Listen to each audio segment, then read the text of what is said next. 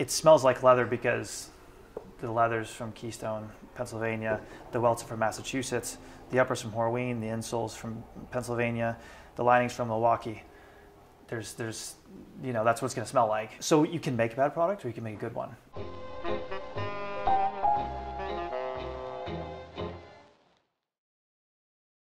So hey everybody, this is Phil from Ashland Leather. I've got Wyatt here today to talk to us about different types of leather that he chooses for use in all their different shoes and boots that they make at Grant Stone. And I know a good amount about leather. I don't know everything, but I don't know much at all about shoemaking. So I want you to help me with that. And then lastly, I wanted to go into why somebody would want to pick Grant Stone because these shoes are absolutely amazing, but I want to know a little bit more detail. Let me ask you this. What I see the style that you're wearing. Yeah. Is that the style you would choose for yourself from everything you make as a penny loafer? Yep. Very cool. Yeah, I mean, I like the loafers the most. They're the most comfortable to me. Yeah, I mean, I like the way they look, everything about it. If you were going to suggest a style to me, a guy that wears jeans, that kind of work at a workshop, like crafts person, living in a city where we have hot summers and winters, what would you suggest for me? And I mean, you can see all the stuff I have. I'm kind of like a work boot guy, but yeah, I mean, if you're going towards boots, then yeah, I guess there's other boot we don't have here is we have that hand sewn Ottawa boot, which is like a mock with the Algonquin in the center, like the stitch down. So we have that one as well. Yeah. Without a doubt, the Diesel is our best seller. One reason is because it's a plain toe boot. Another reason is we have more leathers available in that. This is the only one. And it's just easy, right? Like it's a relatable boot. Yeah, and this is the only one right now that has a leather sole. When we started, I really wanted to do everything in leather sole. And not the day-night style? Yeah, and that's a rubber sole that we made. And so when we first started with rubber soles, of course the obvious option was to use, you know, a day-night outsole, but it just didn't line up with our outsole. I mean, really, the cost, yeah, it can cost a little bit more and everything, but it really wouldn't be a big deal. It's just that the outsole pattern, it would be hanging over, and then you have the stitches going directly through the studs, you know, which a lot of people do that, and it's not a big deal, but it's like, or we just invest in our own mold and make an outsole that we like the way we want it to, that fits our last exactly right. And then the production people aren't like bringing down 10 pair every day, like, hey, is this an issue? You know? Well, so why did you want, I think that's fascinating, you want all the boot bottoms to be, all the shoe bottoms to be leather. I want everything to be leather. You just love leather, or is it better in some way? The leather sole, I mean, it gets a little bit of a bad rep, but at the same time, it's super personal. So if people don't like leather, then they don't like it. You know, it's too slippery. Bad rep for slipperiness. I live in Seattle, you know, that type of thing. But at the same time, you know, someone like my grandpa, you know, he's just like, he's appalled when he sees our boots with rubber on it. You know, he's just like, how can you make such a nice boot and put rubber outsole on? They make rubber outsole stuff too. It's just when that's something he prefers, especially on a shell cordovan. You know, he's just like, why would you put rubber on it? It's just like, well, people, you know, if we have, you know, our most recent pre-order, we were only making 30 pairs, and the majority would prefer rubber, you know, on their boot. You know, it's just more versatile for them. I do think the aesthetic is different. Oh, the aesthetic, the leather looks, again, so opinion, but it looks so much better. It's so much more rich. You know, you can put a stain on the entire thing, so you have this huge outsole frame that is just like antique, whatever color you want. Yeah. Versus that you're looking like at you're walking on a cool piece of stained wood or something. Yeah, exactly. We've had plenty of people say, "Hey, I don't like these wood soles," but well, it's just so dense it could be mistaken for wood. So why?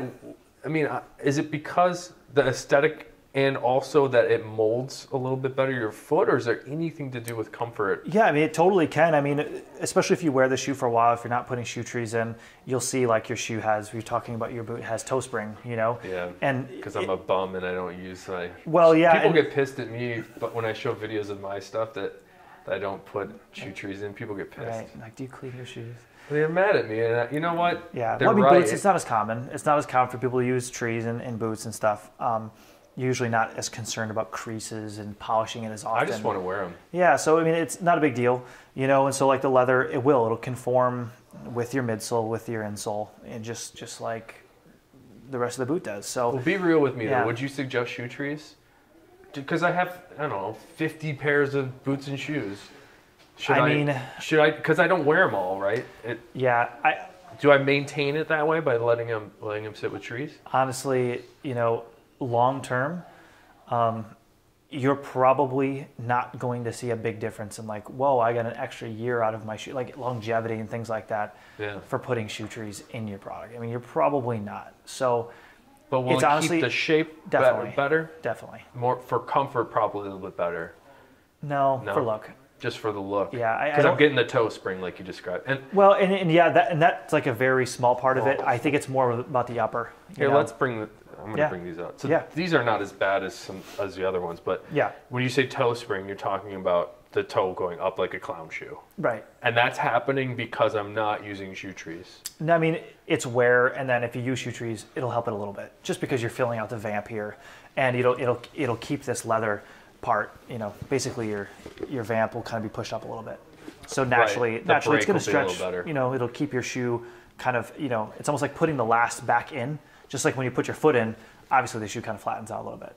So if you put the last back in, it's going to kind of go back to that shape versus having this rolling, rocking shape. So, I mean, the shoe tree will help that a little bit, but if it doesn't bother you, it doesn't really matter. I mean, some people are like, well, the shoe tree has wicking properties, and I shouldn't be saying all these things because we sell shoe trees. So yes, buy a ton of them. Buy all the shoe trees. And I mean, I'll put them in some of my shoes, that, especially like the shells and stuff, that I want to keep, looking well, the moisture very clean. thing, I thought that was the main reason, but you're saying it's not necessarily a big deal? No, yeah, it is. It helps. It helps with the wicking and all those things. But there's a certain time when, when I was living in China and the humidity was high, shoe trees actually made it difficult for them to dry. It held moisture. And I'm talking if they got really wet. I mean, I got stuck in monsoons all the time going to work. I didn't have a car. So, because you're in the city. And so it's like all the time, like a lot of people probably get stuck in the rain. And so when your shoe's like totally soaked all the way through, not a great idea to throw a shoe tree in it, like right away. It can probably pull a lot of the moisture out of it and everything, but probably not necessary. A lot of people say, hey, give it an hour, even on a dry day.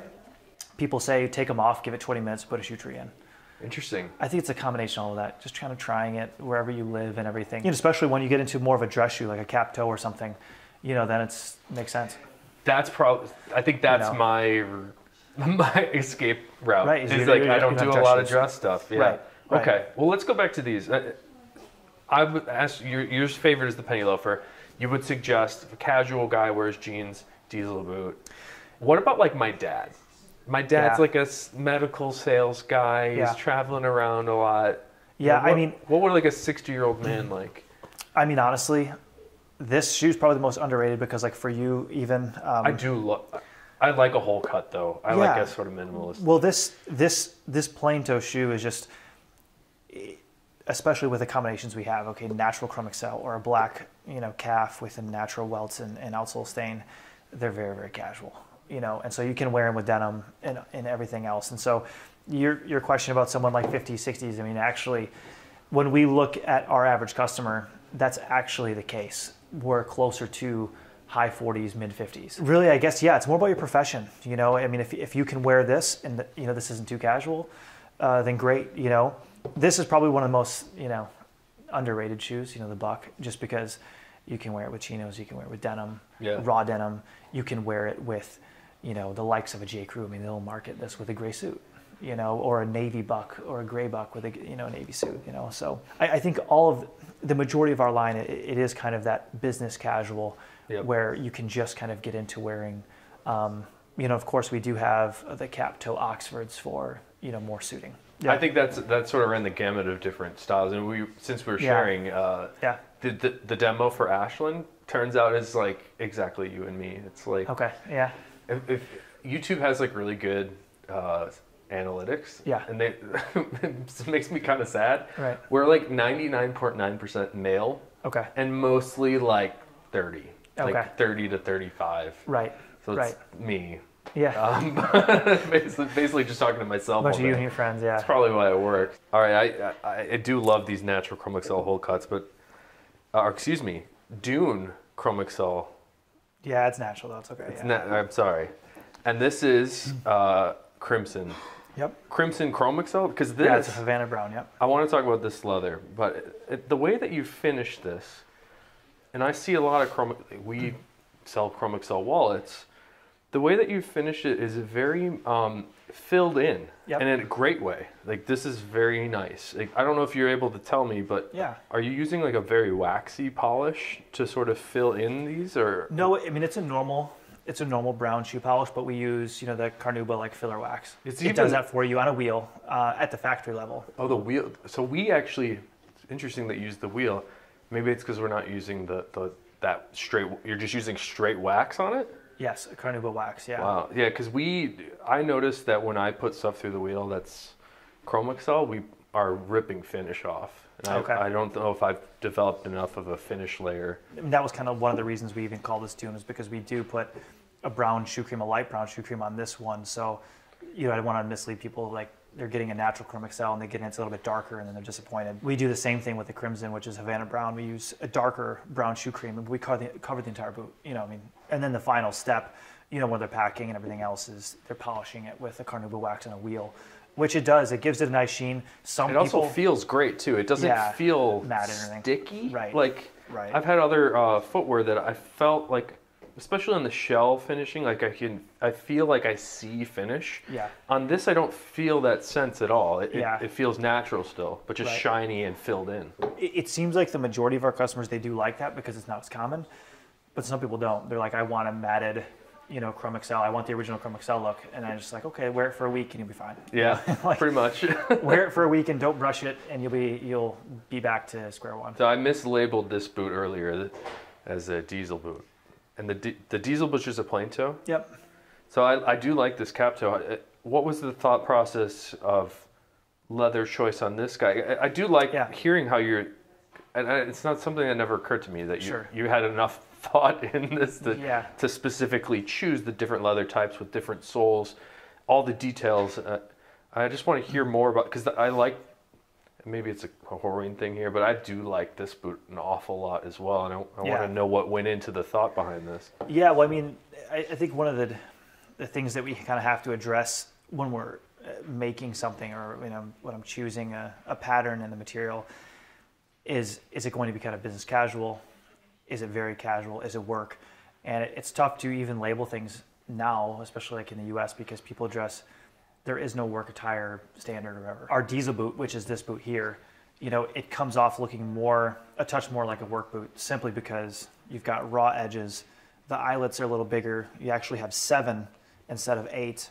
So it's a little wider, pulled apart. It looks more like your classic, like hard-working boot, and a little bit less like a dress boot, where this is, slightly more refined. It's got, these are cropped a little bit tighter. When you say cropped a little tighter, the speed hooks are cropped tighter and the eyelets? Yep, all of them. Just because actually the dimension here is very, very similar. It's just that we actually kind of respaced everything to put an extra eyelet in there. And then also when you actually lace it up, it's going to come up closer together, in general, depending on the person, but this is going to crop. You see less lace, it's not like wide open. It doesn't look so much like a work boot. It is cleaner. You have your bigger quarter panel. You don't have this backstay here, or the heel counter area here, which is separate.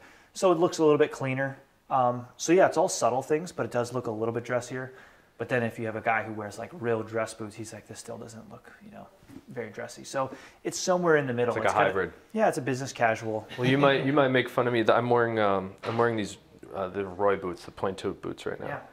Yeah. And I wore these at my wedding. Yeah. In a suit, because I just love them. Yeah. And I thought it worked well. It's I mean, that's like, I feel like there's this weird and the whole thing with like matching your belt to your shoes. Like, I wonder if these rules are just sort of irrelevant now. And I'm definitely not super well versed in the whole menswear part of that, but the only thing that I do see is just like, it's just whatever people like now. Yeah, it doesn't matter. The rules have kind of gone away to a certain extent, but at the same time, even for what we sell, I hope they don't go away completely, because you have a lot of people who just think, why would I spend this type of money on a heavy shoe like this when I can buy a clean tennis shoe for $90? Oh, I see.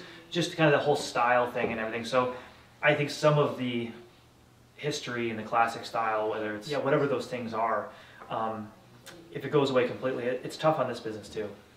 Just because people will move away from Goodyear belt shoes. You also have people like probably a lot of your customers who buying leather goods into the denim, like raw denim and things like that.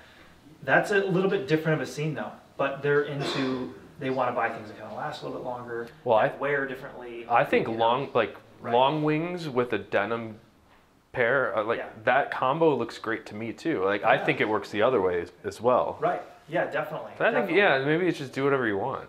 There were no rules anymore. Yeah, and one of our first shoes, our first plain toe shoe. This shoe is in a black calf, French calf with these natural welts and outsole. It's like that's a hybrid. There you go. It was perfect for denim. Every single picture we posted of that and marketed of it was with Rogue Territory, dark denim, with that shoe. And before we started talking, and I am the biggest Horween fan and I'm very biased, but you were talking about this. Yep. And the diesel boot. What is this leather again? And you were telling me this is your absolute favorite leather at the moment. Or am I totally ruining your opinion? So this is Badalassi out of Italy. And this leather, they're kind of known for their Minerva box, which has a little bit of a grain to it. This is the Minerva, which is smoother. So you can actually almost polish it a little bit, and it has a little bit of a shine to it. It's, pit tan, veg tan. It's very tan. Very grainy. It's a very pronounced grain that it looks like you've filled in nicely with your finishing. It just smells insane. It's the only product we've ever sold that customer said, when I open the box, I smell like a saddle shop or something. Well, tell me if you could give me a top 3 things you love about this. The smell you mentioned, but I don't know if you mentioned off camera that you like how this wears in. Yeah, the patina, how does it wear?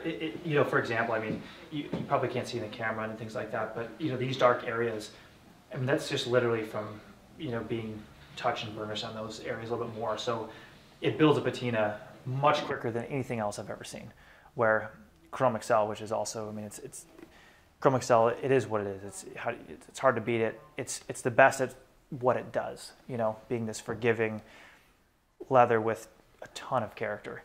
Where this is, especially this one, these, how these dent very easily because it's a soft leather and things like that. You don't notice that doesn't dent very much? It's a little bit harder, firmer. A inherent characteristic of veg is that it dents. Yeah, and this will, especially compared to calf, it will. But the way that it darkens is unbelievable. So my dad has a pair of these, and he destroys every pair of shoes or boots he has. That's all he does. And he mows the lawn in them and stuff. Yes. And, this is his favorite stuff. And his boots they're ridiculous. I love that. They're ridiculous. Are they all just green now from?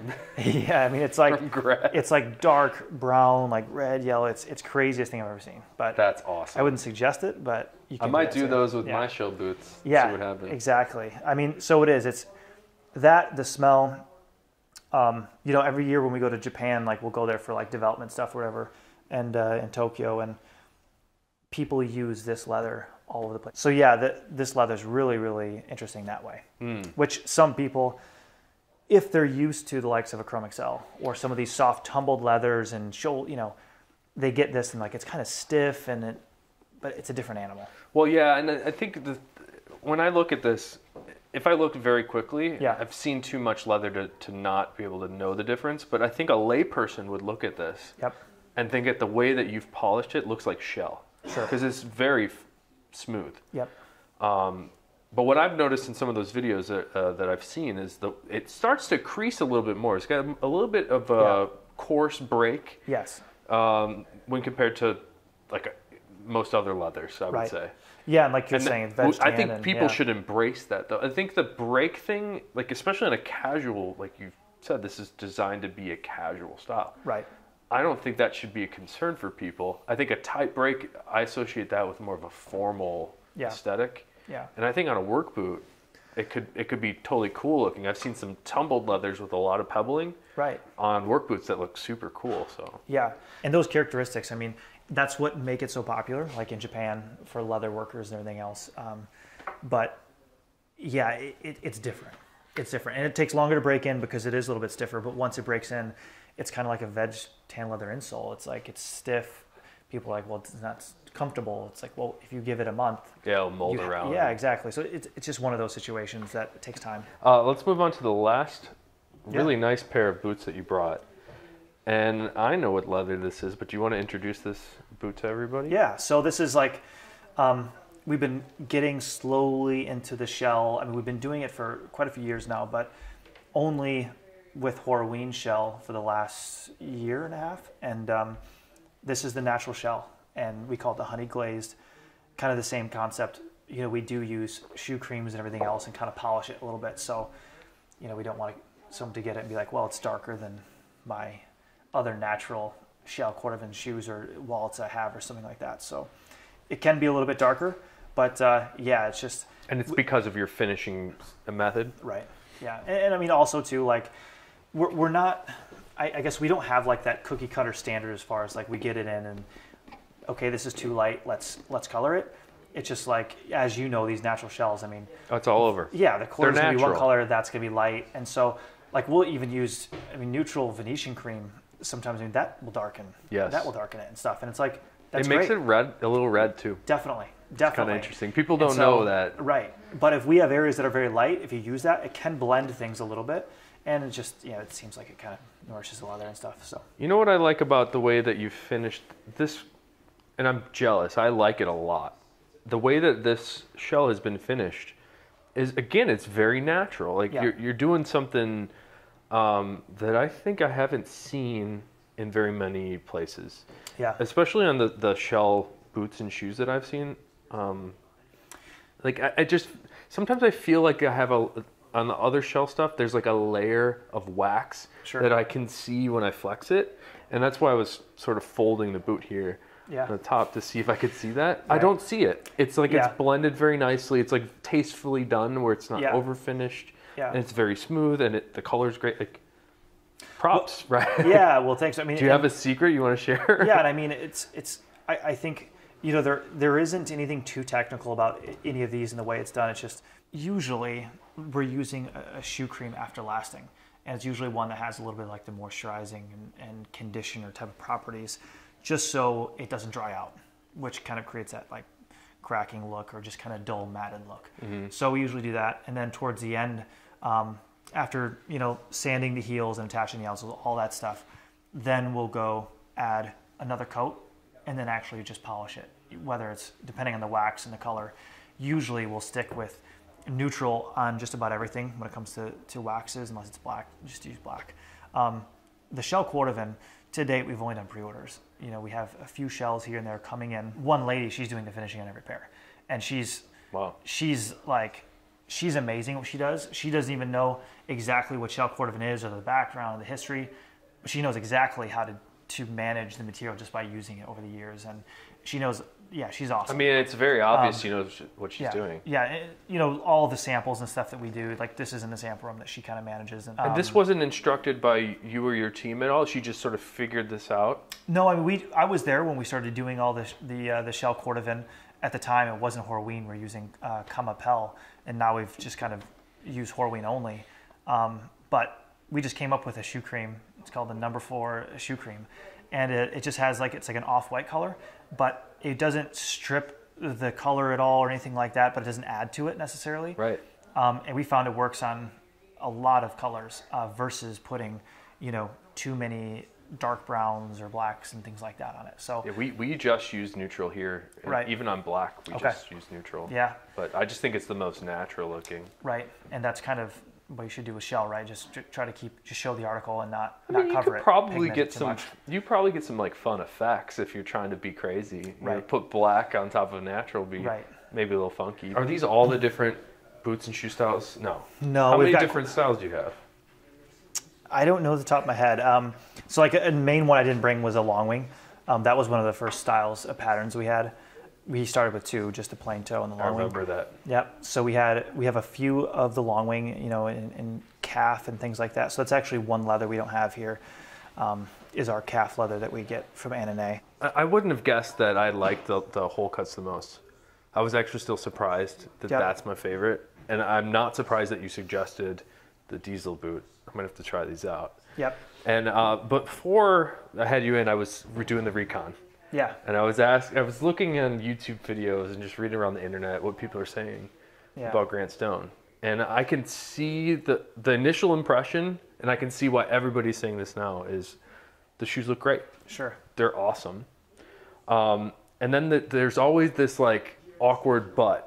People will go on and on about like, wow, this shoe looks great. They use great leathers. Yeah. They fit great and like super comfortable, but they're made in China. And I want to put the elephant in the room, sort of ambush you with that question, because I think if you can explain like what a good thing about manufacturing your brand in China is, then I think people will be helped to push them over the edge to start to try different products that you were making. Yeah. The way that I see it, and I guess what I always go back to when someone asks is just, it's my only experience. You know, I didn't work for another shoe factory. I've never done anything else. It was my first job. It's still my only job. That factory is kind of my family. Of course, our market is the U.S. You know, I'm American. We're here in the U.S. now. The majority of our sales are in the U.S. So a lot of that is the American perspective, comparing to, let's say, a couple other brands or a few other brands that would be American. But sometimes I'll see, you know, for your on Style Forum or Reddit, you know, you have another group that says, well, you know, I only buy English shoes. But of course they still have, you know, they're like they know what China is, they know how China manufactures or the history and things like that. And so they're not exactly known for making great Goodyear Welt men's dress shoes. That's true. Right. And I think that's where you're fighting an uphill battle. Right, right.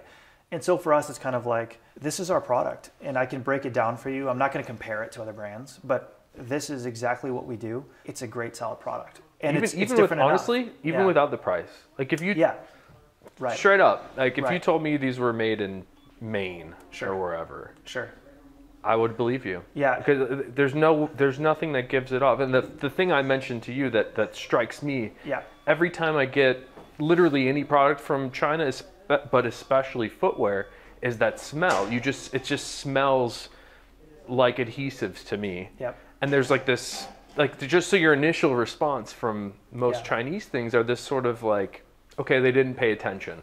Well, yeah, not to get too controversial here, but there's like, to me, there's like 2 points. The first point is your product is what you put into it.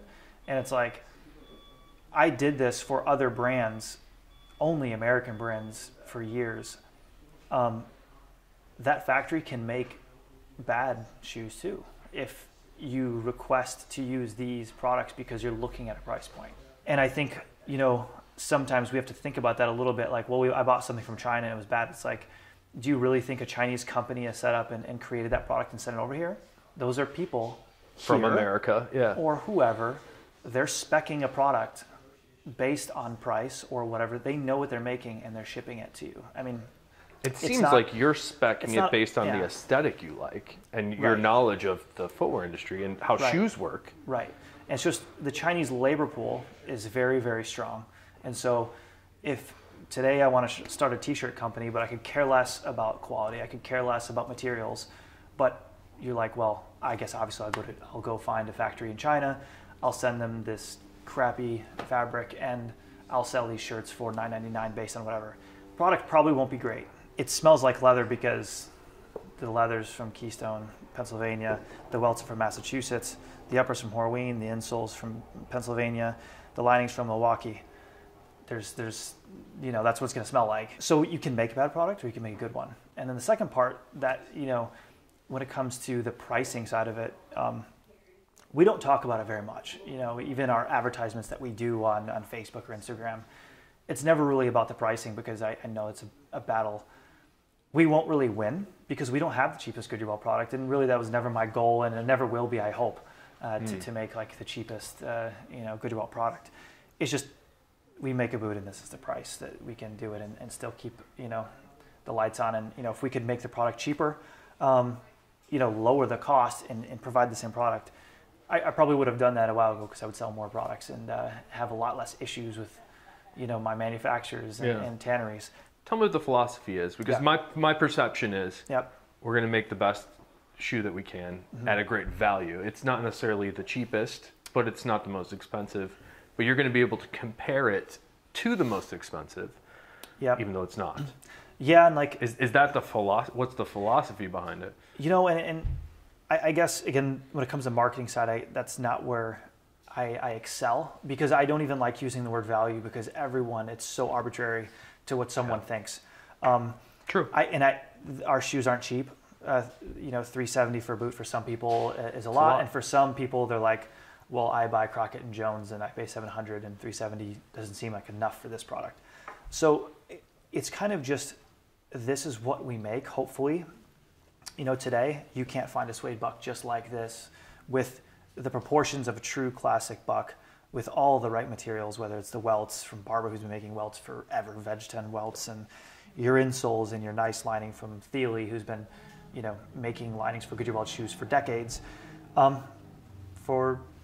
that looks like this. You know, put the price aside and just say, do you know, is that, you know, and then the price though, at the end, if you compare them all, yeah, it's very fair. Yeah, it's a fair price. It's very fair, and so at the end of the day, yes, we're on the low side. I see from what you're saying is that you're trying to fill holes in the market of where footwear doesn't exist, and you're trying to put the product in that hole. Yeah. And satisfy it at what you would say is a reasonable price given the components. Is that what you're thinking about when you come up with shoes? You're trying to hey, we need, there's no, what do you call it, a buck? Yeah, the suede buck. Yeah, I mean, I think so a little bit more now than when we started, where when I started it was literally, I have these connections with these tanneries because the factory has for all these years, and whether it's CF Stead or Horween or, you know, Thiele or Keystone in Pennsylvania, we have these options to use their premier materials and make a product. And there's only a couple brands doing it, you know, especially in the U.S. market to sell and to buy in the U.S. But, you know, ours look different regardless, you know, whether it's, you know, very, very similar to another brand's pattern or not. You're going to find 4 or 5 brands that make a blue shirt very, very similar to this pattern-wise. But can you get it in this material, with this welt, with this color, with the steel shank, and yeah, exactly, with the components, with the last, and how it fits everything else? It's gonna be tough. I don't think so. Yeah, I don't think so. You know, I wouldn't probably make it if you could. I don't think we would really succeed just, you know, making something like someone else and doing it cheaper, because then you're just fighting about logistics. Who can buy more products and more material and make them bulk cheaper? And it's like, we're the total opposite from that, you know? Yeah, it just doesn't seem like there's any compromises made. Despite that sort of stigma of made in China, I don't perceive any difference. Yeah, which I think means that, again, like, I don't want to speak for you, but I think that the gift that your dad gave you for sending you to Horween at the tannery, and sending you across the world to China to work in a factory, and DW Frommer, that gift of experience, I think you are the reason that these are translating properly, what I would describe as properly, into the world. I think your experience, you know a good shoe. Sure. And you could use any factory in the world and make a good shoe because you have those standards. You know, I think it would be and could be kind of thought of like that. But honestly, our factory and the management, it's probably, you know, it's why I'm here today and the type of product it is. They're doing the hard work for sure and the heavy lifting, because it really is like, you know, we just had a video conference yesterday about certain quality issues, you know, things coming in, because that'll never end, right? You're always going to have certain things, small things, that'll always happen. But yeah, they're very vigilant. And at this point, for them cutting corners, there's no point. I mean, we are a nuisance to the factory. You know, we're placing hundreds of pairs with them. So that is not what, you know, they're doing this in hopes from 10 years from now we have, you know, a nice solid business making shoes. Volume per se isn't exactly the goal. I mean, again, volume could be, talking about tennis shoes, it's ridiculous amounts.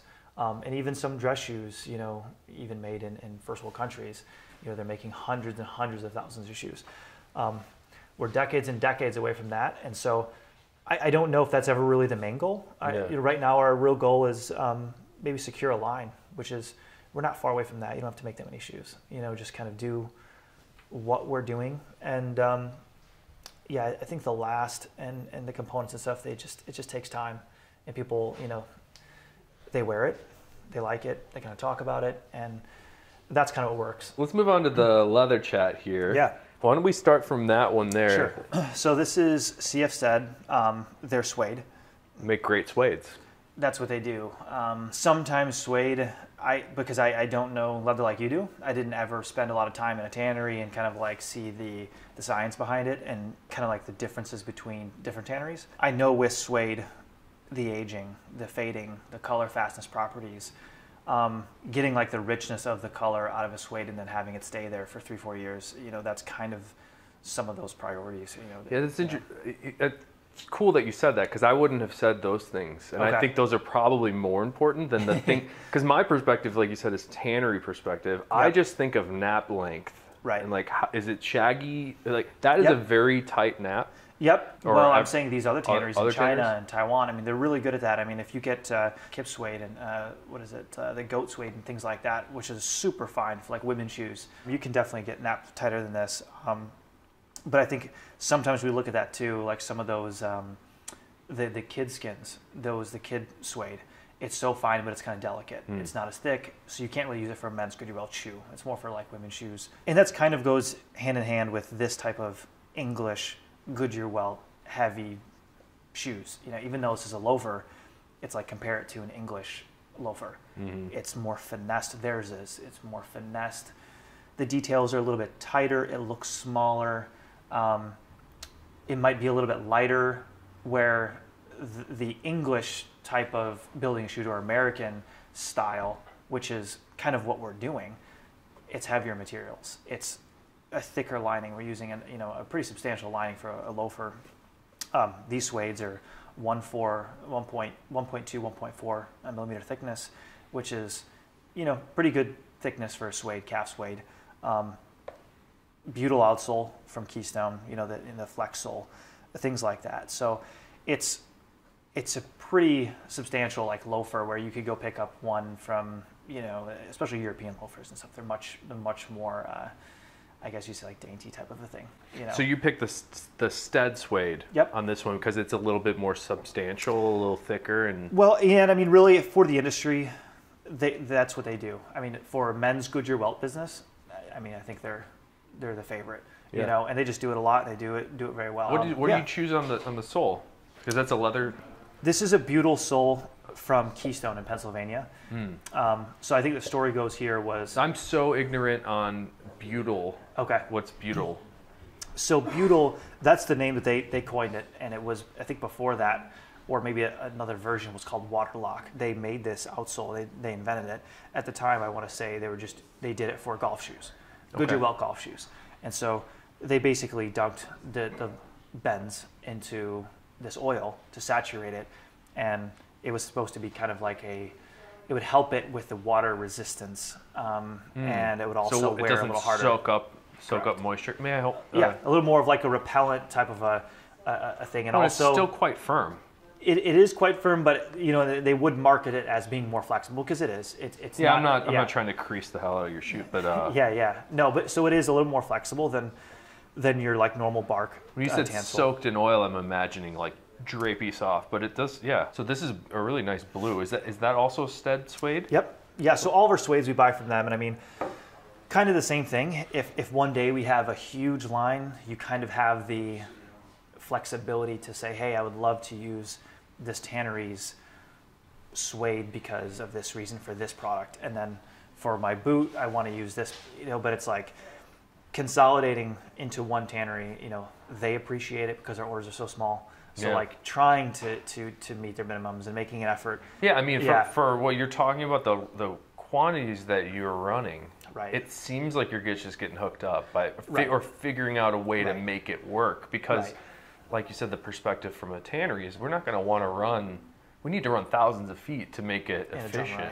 So exactly. You have to fill the whole vessel. Right. You chose different soles for the two suedes, and I mean they're different styles. Yeah. But tell me about the thought process for choosing the sole that you chose on this tan suede. Sure. So like this was a shoe. Is that bones? What color is that suede? Yeah, this is just a tan. We call it the Dirty Buck. This shoe is really on its own. It's kind of a standoff product for us, completely on its own, and it was just released last week actually. So this is our Buck, which the classic dirty buck from the 60s and the 70s and the 80s, and the bass buck, with the brick outsole with a suede upper and kind of getting worn in, and kind of that Ivy League look. Like to my dad, like this is one of his favorite shoes of all time. Yeah. So to him, it's just classic. He's bringing back a classic. He's just like, why would you not make a tan buck? Our thought process is, a lot of our customers, they did wear shoes like this, but they don't want to buy a buck with, pig lining and, a non-leather insole, footbeds and stuff like that. They would like to have a normal Goodyear Welt shoe with leather insoles and nice linings and things like that. So, so to answer your question, the Dirty Buck just always had like that brick EVA type outsole. Well, I want to move on to I'm selfishly. Yeah. See, I like all leathers, but I just have like a special place for the Horween stuff. Yeah, well, I mean, it's really just one of the most classic plain toe blucher patterns. Every English American brand, they usually all have one. The proportions might be a little bit different. Ours has a slightly shorter vamp, but really what makes it look different is probably the last. Our last, in general, it's a little bit wider. It's a little bit broader. And I mean, our whole line is just like that. And the main reason is because really my dad's experience, and then kind of him teaching me over the years as we're developing things. In the American market, it's not very common for you to build a line in the last and for people to say, this is too much room. I'm uncomfortable in it. I'm swimming in it. It's uncomfortable. It's too wide. It's too narrow. It's the opposite. Always. Yeah. Always like that. It's difficult to make a wider, broader last look dressy or appealing, and especially in a dress sense of a way, kind of being sleek and not just being like this huge clown type of a shoe sticking out of your pants. You know what I'm saying? So that's kind of what we've always done, is making fuller last, but then try to taper them, whether it's making it a little bit narrower at the toe and having a certain toe look, or just not overly thick here. So that's the secret. It's a wide 4 foot with like a your ball toe. area. Your ball area is where I'm trying to get you to give away all the secrets. Yeah, well, the ball area is where everyone gets in trouble, and we have plenty of customers. First of all, people see our line and they're like, "Wow, that looks like a wide shoe," or it doesn't to me. It looks sleek, right? And if you're also kind of used to looking at boots, especially like higher end boots and stuff, I'm a boot guy. Then it wouldn't really look, But for a lot of people who wear dress shoes and things, they're kind of like, this, it looks kind of full and broad and things. Even today, when we first started selling our D-Wits, I mean, it was amazing how people were like, these are too narrow for me, And so when we went to E-Wits, and now we're into Triple E, we just skip double E and go directly to Triple E, because the amount of people you can fit in that is just, it almost covers the rest of the people that couldn't fit into the D or the E. It covers a wide range. So a lot of people just have a tough time in the ball area. You think it's just an American thing where we have wider 4 foots or something, or? No, I mean, our Japanese customers, we have one retailer in Japan, and of course, spending time in China and everything else, it's like they have high insteps. High instep in a wider 4 foot, I mean, that's even harder to fit. You need even more volume here. So some of the boots and stuff that people wear, like in the Goodyear Welt boots, that's why they're so comfortable sometimes, is they're wider, they're fuller, and they're not killing their instep of their foot.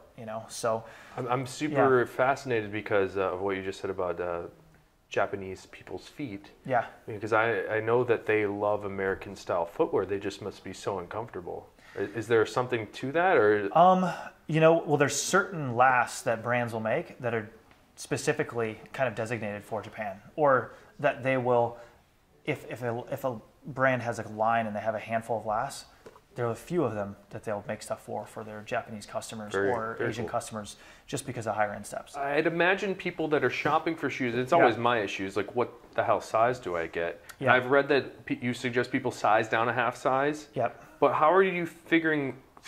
Yeah. And I want to tell everybody this. Wyatt came in and looked at my foot and said, "Oh, I know exactly what size shoe you are, and it must be pinching you right here and here," and it sort of blew my mind. And I think you're guiding me in a good direction of what size I want to get. Sure. So how would you advise somebody to size, maybe Brannock device, and then to get the proper width from Grant Stone boots and shoes? I mean, unfortunately, because we're an online store, I should have a great answer for that. Sorry, I ruined your day. Yeah, and that's the problem, is there really isn't one, but what we do is, what do you have in your closet? How does it fit? And you'll do a little back and forth if right, people want to message you. Our most general, if I could take 1,000 customers and give them one suggestion and get as many possible, it'll be, hey, go down half a size. Because their average sneaker or their dress shoe, they're going to be half a size smaller than whatever we have. Yeah, so myself, Josh, and Parker in the office, I mean, every morning that's what we do, is we get in and check the emails, and they kind of go through those sizing things with people every morning. Yeah. And that's kind of the first step, is what do you have in your closet, and if things don't match up, then show us a photo. Start by telling us and telling everybody out there how you got started into this whole thing. Really, it started with my dad. I mean, he was in the shoe business his whole life. His dad was at Alden, and then he spent, my grandpa, he was there for 67 years. And so then my dad started helping him at one point to do that. He did that for probably 15 years. After he had left Alden, he had met the current owner of the current owner's father of the factory. And so at the time they were going through transition. They had opened their factories, I want to say at that time, in China. And so they were trying to make different types of footwear and looking for new customers. He had then asked me, what I was kind of making a decision what to do with my life. This is when we first encountered each other. It is. And you were 18 back then? Yeah, I think I would have been 18 years old. Gosh. I was kind of making that call of going to school or doing something else. And my dad, he's kind of eccentric and stuff. And he's just like, well, why don't you just go to China and check out the factory and do all that, And at the time, I was like, that sounds like a good idea. I'll do that for sure. Did a couple things like that. Went to a school on the West Coast. D.W. Frommer, he does like Western boots. Right. So he does like a short little bespoke school, kind of makes a pair of boots with you. And then after that, that's when I went to China to check out the factory. I was there for a few months, and the factory owner, he's a great guy, and he was basically like, yeah, you can stay in my apartment with me. I was like, okay, great, And after a few months went by, he asked if, do you want to stay a little bit longer? There's things you could do. I mean, you're showing interest in it. How does that sound? And I was like, let's do it, And just never left, So it was there for about 8 years. I didn't realize that. That's awesome. Yeah, so it's probably like the fifth, sixth year. That's kind of when we started talking about, sooner or later I was probably going to move back to the States, and wanted to continue with the factory, like that. At that point, they're basically my family, and right. I had a lot of family and friends over there and stuff. Got married in China, and so I want to continue with the factory one way or another. We talked about the idea of making your own brand and doing it that way, and it slowly kind of worked out. I mean, it really didn't make sense. This is Grant Stone that you're talking about. That right. That was the inception moment, right? Between you and the owner of the factory, or? Correct. Yep. Oh. Yeah, and because they had tried this before, but in the past, there wasn't this whole direct-to-consumer model to the extent that it is now, online. My dad and the factory owner, I mean, they actually made and used Grant Stone label. I mean, they came up with that name. And how did that come about, by the way? When my dad started working at Alden, there was a salesman. His name was Grant Stone. Oh, okay. Yeah, and so I didn't know that. Yeah, it was just, my dad always loved him, and he was a close friend of my grandpa's. My dad always had a great memory of this guy and his name and the way he carried himself, and he would not go anywhere without like a sport coat and a tie and a hat kind of thing, like a true gentleman. And so he always loved that name too, like Grant Stone. So I'm super curious, when you were mentioning, it sounds like you got an incredible immersive experience in China. Sure. But what was those 8 years? Yeah. You were doing what? You were learning every single step of the process, or what was that like? Yeah, it was. And I mean, like, it's really, the factory owner, he's very hands-on. Like, he's there, when there's production issues, whatever else, it runs through him, and that's kind of how he is about everything. That's how he wanted me to be a little bit. So I spent, the first year kind of staying at each station and stuff and learning about things. And I couldn't get maybe the full gist of things at first because I couldn't speak Chinese. So yeah. Do you speak Chinese now? I do. But nice. Yeah, it took forever, and how fluent and stuff is debatable, but you can get by. Yeah, it was more like production, development, kind of just the whole thing when it came to footwear. Super for the first few years, and kind of learning more about it. probably 2-3 years in, it was more starting to develop, making more samples for customers in the U.S. You know, like making dress shoes, ordering materials. So what does that mean? Is that like sketching out what a silhouette of a shoe would look like, or is that actually getting on a machine, cutting and? So it'd be more coming up with certain patterns, and then saying like, okay, you know, there's a traditional like a saddle shoe, like this is what your traditional saddle shoe looks like. Yeah. But which last should it be on? And then we have to sit there and go like, you know, do we use an existing last, or, you know, which a factory would love to do, because especially for samples and stuff, they're like, let's not go make new last for a sample. Expensive. Or for definitely for a saddle shoe, please. Kind of going through that thing and then presenting whether it's an array of like 6 half pair or 30, you know, different styles, just whatever we think that customer would need. What market were they trying to fulfill? Was it in the American market? Yeah, it was Goodyear Welts, men's shoes. That was, my job was more, for the first 3-4 years, was more in-house, just production and development.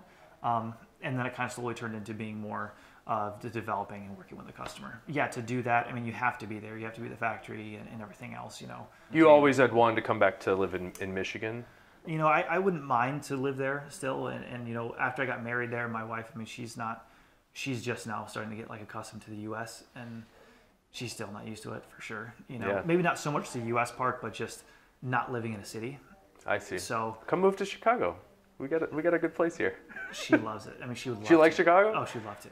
Bring her down. We'll take you out to dinner. Take you guys out. Yeah, I mean, she would love to. You know, that'd be great. It really would. Yeah, it'd be fun. When I came back, we already had started Grand Stone, but we realized we needed a warehouse. Like, you can't have someone else warehousing your shoes and stuff, because there's going to be issues. Like, it's inevitable. That's actually super interesting that you say that. And I wonder if you have the same experience that we do, is with all the leathers that we use, and we use all Horween stuff, but they have so much wax and oil in them that if you let the wallet or boot or shoe in this example sit there for a week, blooming and stuff, the temperature change causes those waxes to come back out. So that's why we choose to polish it right before it goes out the door. And I could see that being a similar problem for shoes. Yeah, we do. And I mean, like, for example, something like this, the Chromexcel, I mean, if you brush it, and I just brushed it today, that's why it looks like that. But it doesn't usually look like that in the box, like you said. It's got a bunch of wax and stuff on top. So yeah, the small things like that make a huge difference. And then, I mean, you know, we have a lot of returns, and so the returns part of it, you got sizing to deal with. It's going to happen, and like, you need to be on top of that for every pair, you know. It's smart to do that though, as opposed to having a big distribution center figure it out for you. Yeah, better customer service, right? Yeah, and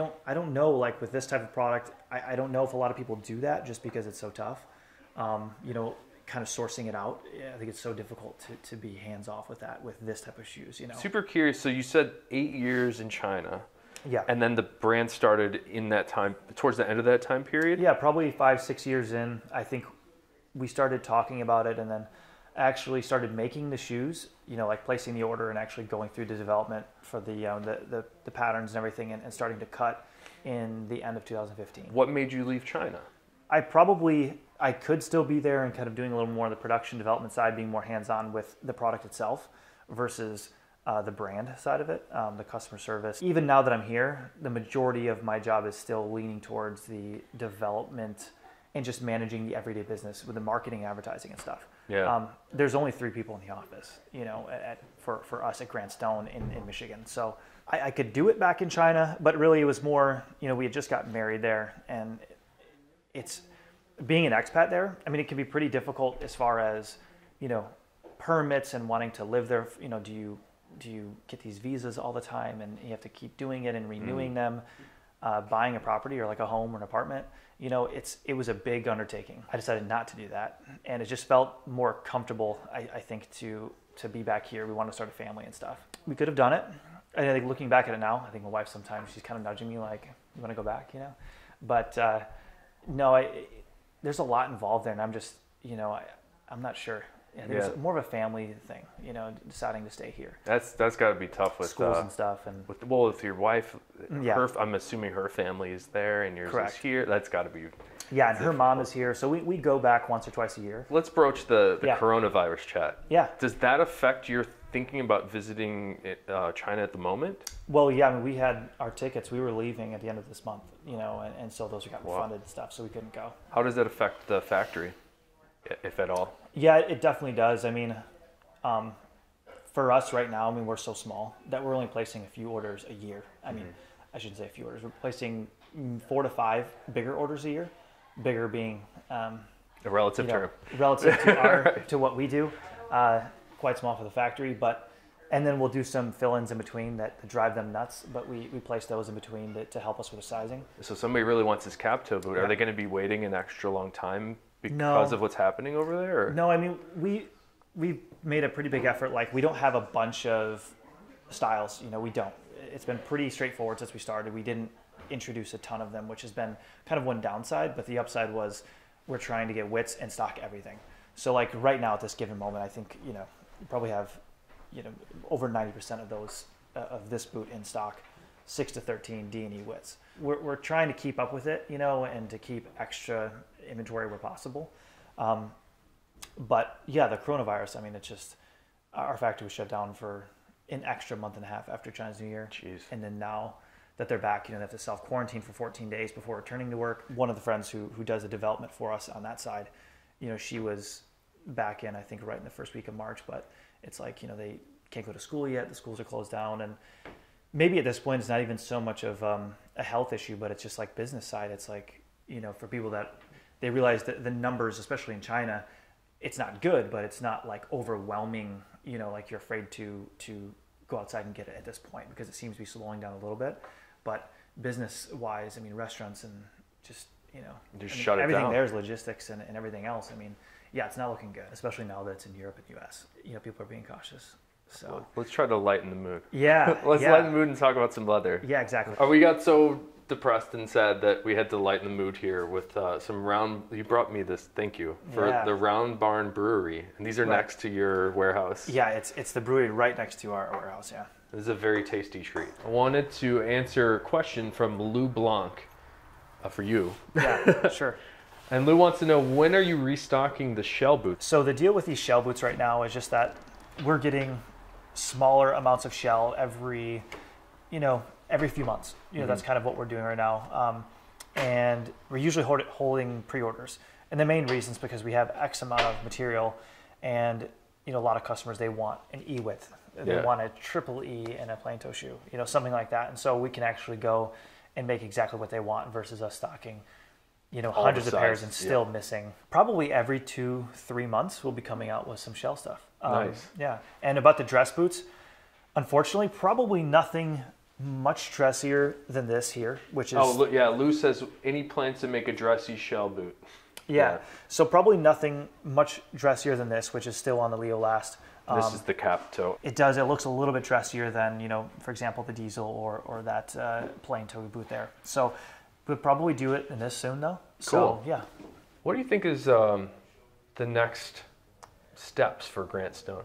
Are there any new products that are coming that people should get excited about? Yeah. We're going to be moving into, that plain toe boot there actually is something new for us. And while the shell one? Yeah. While that pattern is subtly, different than this one, that is something new for us, and it'll allow us to try some different materials and kind of keep them separate and offer some more products. We have a tassel loafer coming. So kind of like the classic tassel loafer, we'll be doing that. And actually trying a new, I guess not exactly new for us, but introducing a new Italian calf, which will be, it's a really nice leather, and it's something a little bit different from what we currently offer, which is more substantial, tougher leathers, thicker leathers, things like that. And then this holiday, we plan on introducing our first real work boot. Yeah. So what's so real compared to these are not real? These are fake. Yeah, I guess with like a lug sole kind of thing. Yeah, aesthetically, where this kind of has the leather sole. Even the rubber sole ones, I mean, they're made to be very, very subtle. Something that almost looks like leather from if you're wearing it. It has grip and everything else, but I mean, this isn't something that guys necessarily going to go out into the the yard and work in, and whether or not people do that in their indie boots and stuff, Well, what's your ideal work boot leather then? What is? Honestly, because I thought you would have said this guy. Yeah, well, I mean, it really is. It'll be the Horween ranges. It'll be the likes of a Badalassi, but it's a different last. So it's going to be a thicker wall last, thicker toe, and then really just because of the look and it being a work-oriented boot, probably put something a little bit heavier on the bottom. So a heavier lug, crepe, something like that, something you wouldn't really put on something that's semi-business casual dress. I want to wrap it up again, and thank Yeah. you for coming here, but Yeah. you want to compare wallets really quick?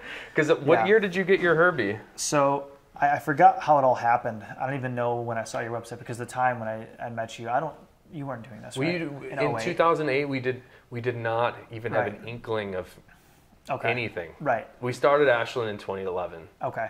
So So maybe it was social media, maybe it was an email. I know I had shot you emails about Horween leathers over the years. So I got this. That was probably 2013-ish, 2014. So yeah, this is you got 7 years on there. 7 years. Yeah. And Math. yeah, it's awesome. That's looking use it every great. day. I mean, I'll show in a little B-roll here of the before and after here, but the Yeah. way that has worn is incredible. Yeah. I like Fat Herbie personally. Like Yeah. that's the one. This is my Herbie here. That's the one I choose to wear. Yep. But what is it about the Herbie for you that you like?